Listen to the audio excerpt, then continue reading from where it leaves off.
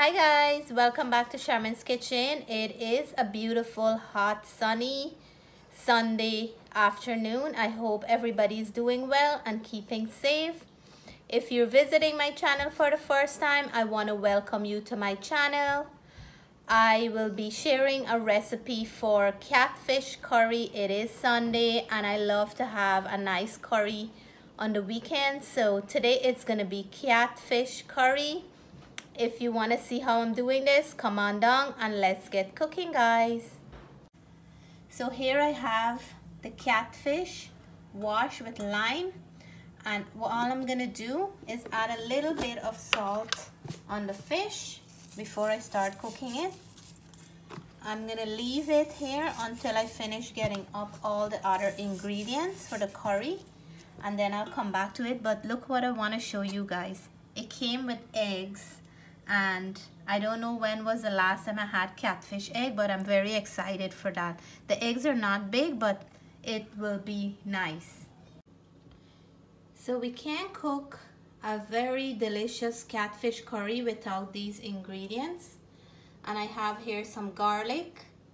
I have some wirrie pepper for flavor, broadleaf thyme, my fresh green onions from my garden, and I have some fine thyme. I have half of a large onion. I'm gonna blend up all this except the onion, and I'll come right back and show you what it looks like. So in this bowl here, I have 1 teaspoon of roasted geera. I have 1 tablespoon of turmeric powder, and I have 1 tablespoon and a half of Lala's curry powder. I'm gonna mix up all the green seasoning that I just blend up, and I love to use freshly blend green seasoning for when I'm making curry. But if I have to season meat or fish, I don't mind using the frozen one. So I made my paste here now, and over here these are some of the other things that we're gonna add to the fish curry. So I have my onions chopped up, I have 2 tomatoes, I have my green mangoes, I have some ochro and wirrie pepper that I'm going to be adding as well. And here I have syjan or maringa for additional flavor. So I add some oil in the pan. I'm going to be adding my curry paste now to the pot. I don't want the oil to be too hot, because then I'm going to have lots of steam coming up. I'm gonna leave all the ingredients, the measurement in the description below. So if I miss anything, it's gonna be in the description. So I'll give this a turn. We're gonna cover this, let it cook until the color changes to a nice brown color, and until it starts sticking to the bottom before I add anything else to the pot. So we're gonna check on this now, and it is looking nice. The color has changed a little and it starts sticking to the bottom. So at this point I like to add some salt. So I'm gonna go in with about a teaspoon of salt, because I already add some salt to the fish. And I like to add my onions at this point, because the onion cooks very fast, so I don't like to add it too early in the dish. I still like to have that rich onion flavor just before I add the fish. So I'm gonna let this cook about another 1.5 minutes before I add anything else. Looking good. Yep. And this is where I'm gonna add the fish, because everything is sticking now to the bottom. Lots of steam on the camera, so I'm just gonna slow down my stove. I'm gonna add those pieces of fish.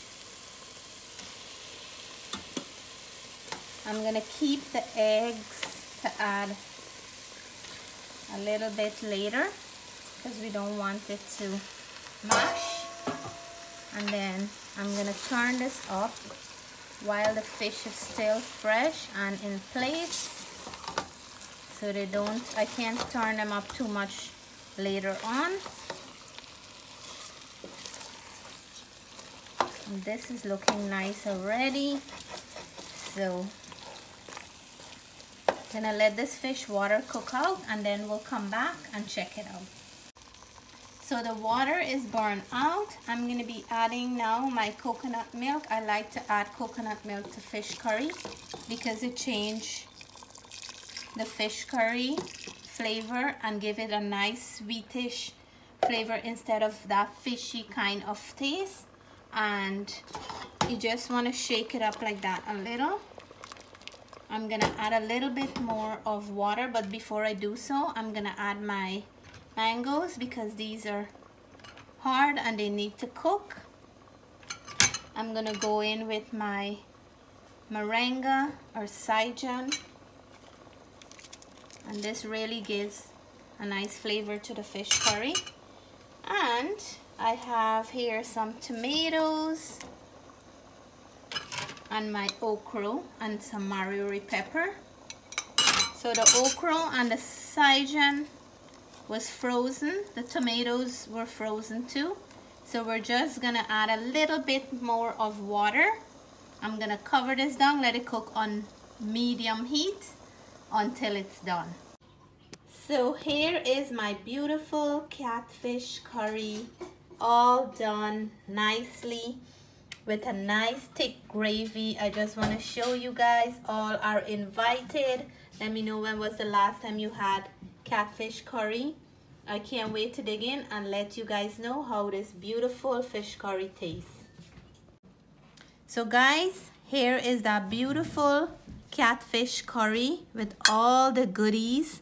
I have my ochro, my syjan or maringa. I have my wirrie pepper here, green mango, and piece of the fish egg. Now I'm gonna dig in. I want a little bit of this pepper and let you guys know how this tastes with some of the green mango.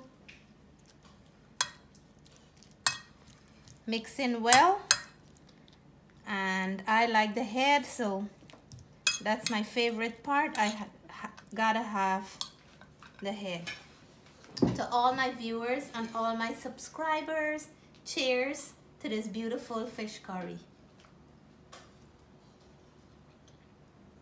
Oh my god, so delicious, so flavorful. That coconut milk bind everything together, and there's nothing like a good fish curry with all the other trimmings. Cheers. I'm so happy right now. If you like this video, please give me a thumbs up. If you haven't subscribed yet to my channel, please consider doing so. Until then, I want to say to you guys, stay blessed, stay safe. I'm gonna take a piece of the fish. Bye for now.